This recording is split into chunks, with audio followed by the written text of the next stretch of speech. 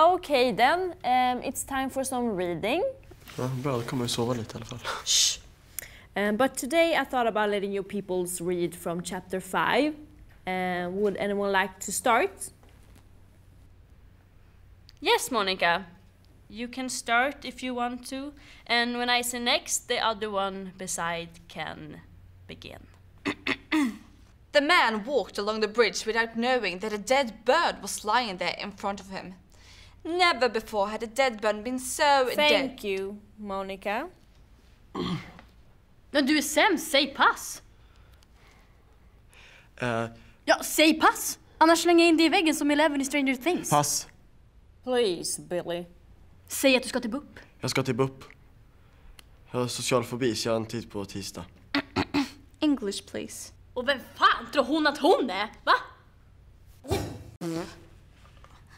Pardon me. Okay, next. A dead squirrel joined the bird beside the bridge. Monica! What? Nu är det inte din tur. Oh, sorry. Next. When the man crossed the bridge, a little troll started screaming down under. What are you doing? He said. Next. Is it English class or Swedish class?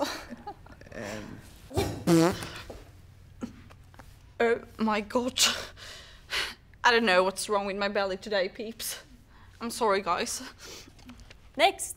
I am just here to walk over the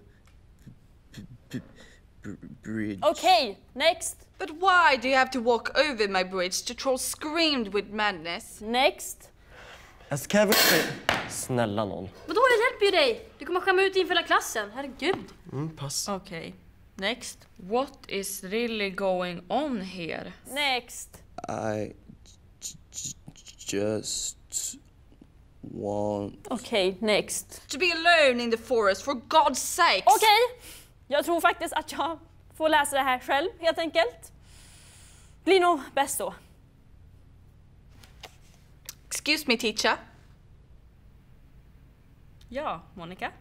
You didn't speak English, nor British or American. Just saying. Ja, det är inte lönt. Hon kommer fortsätta ändå.